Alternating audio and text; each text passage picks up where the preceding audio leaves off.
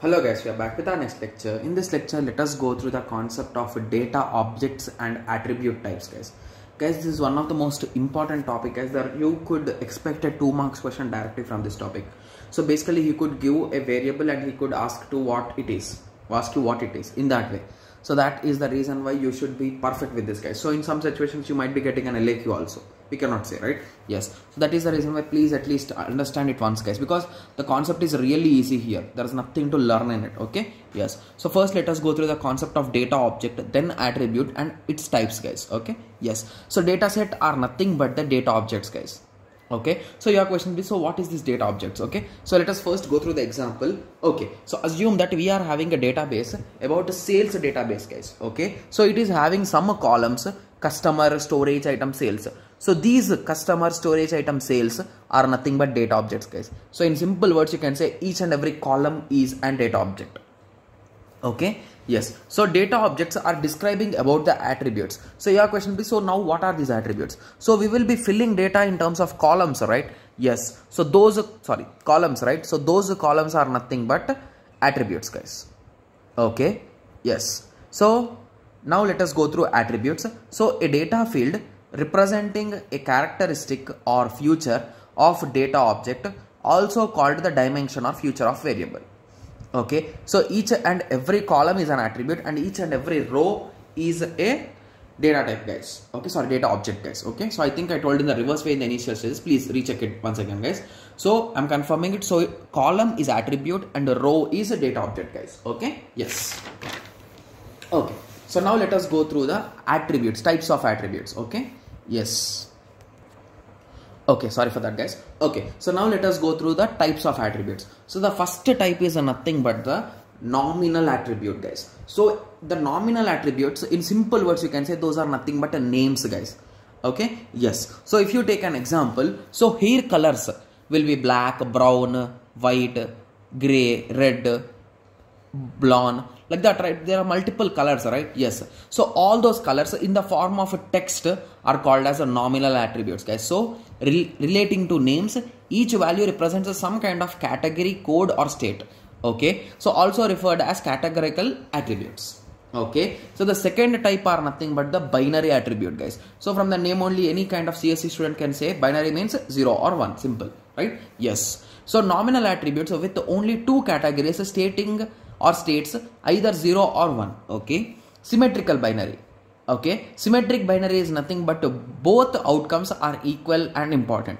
Okay, so if you take the example of gender, there could be a chance of a male and female, right? So in approximation, we can say both of them will be almost equal, like 50%, 50%, right? Yes. So these type are called as a symmetric binary attributes, where there is a high chance that it is equal. Okay, similarly asymmetric binary is nothing but where the outcomes are not equal, guys. Okay, yes. So the example could be medical test, guys. So it might be any kind of test. There is a chance of getting positive is very less when compared to negative, right? Yes. So basically positive means he is having that disease or he is having that issue, right? Yes. So having is really less when compared to not having, right? Yes. So that here it is not equal. So those are called as asymmetric binary attributes. Okay. So the third type is nothing but ordinal attribute, guys. Okay. So in simple words, let us take the example of a pizza, guys. Okay. Yes. So pizza could be of 3 sizes, right? Small, medium and large. If you observe here, there is some relation between the two pairs, right? So small, medium. So it's a bit larger than small is nothing but medium, right? Yes.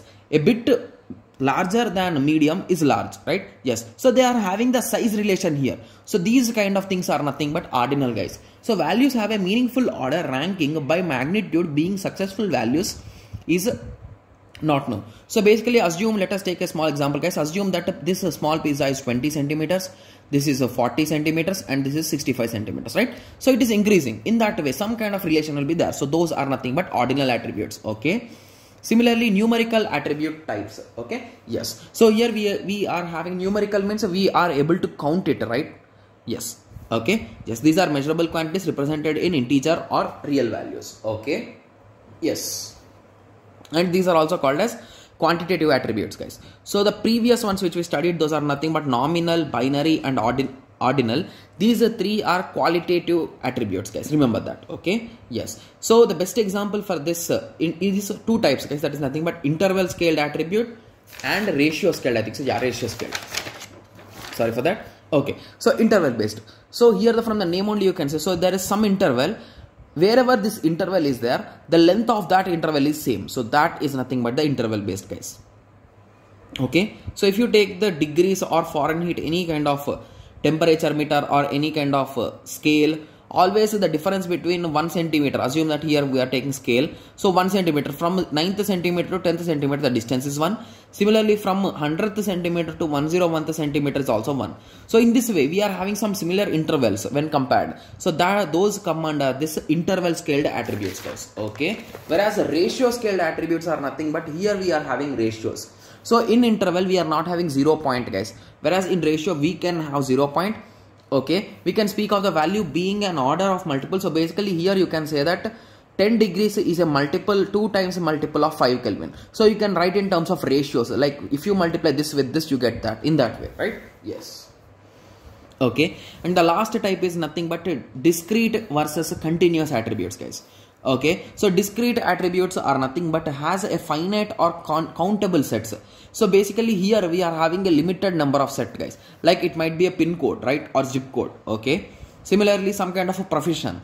Okay, yes. So partially real values can only be measured and represented using a finite number of digits, commonly called as floating digits. Okay, so I hope everyone got some basic idea about this all attributes and their types and data objects, right? Yes. So in the next lecture we will be discussing about some basic statistical description of data, guys, like mean, median, mode, variance, and all those things we'll be discussing in our next lecture, guys. Okay, so let us meet in the next lecture. Thank you. Thanks for watching.